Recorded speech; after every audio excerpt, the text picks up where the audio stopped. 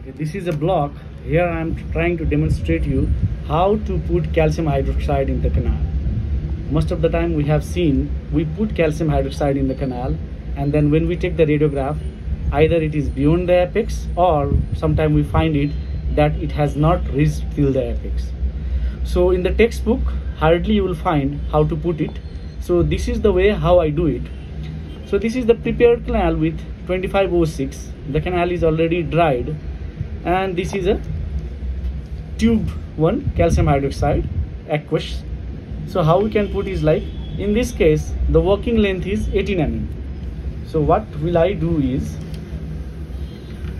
I'll just measure it till 16 mm and then I will put it into the canal.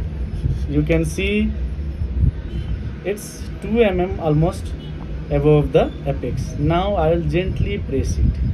While pressing it, you will feel like the calcium hydroxide has reached till the apex, and then you will just gently pull it back. By that you can see the entire canal is filled with calcium hydroxide. But this is a block where you can see where the calcium hydroxide is going, where it is traveling. In a tooth it is very difficult.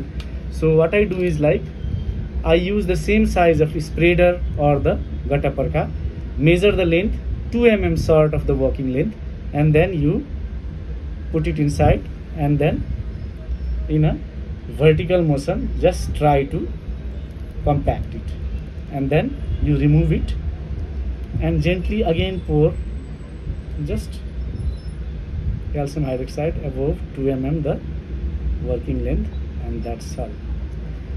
So again I am repeating, in a block you are sure where your calcium hydroxide is traveling, but in a tooth you are not sure. So you can take a radiograph, right? In the radiograph you have to see whether the calcium hydroxide has reached till the apex or not, whether it is covering the entire canal or not, because the main aim of calcium hydroxide is to have its antimicrobial properties.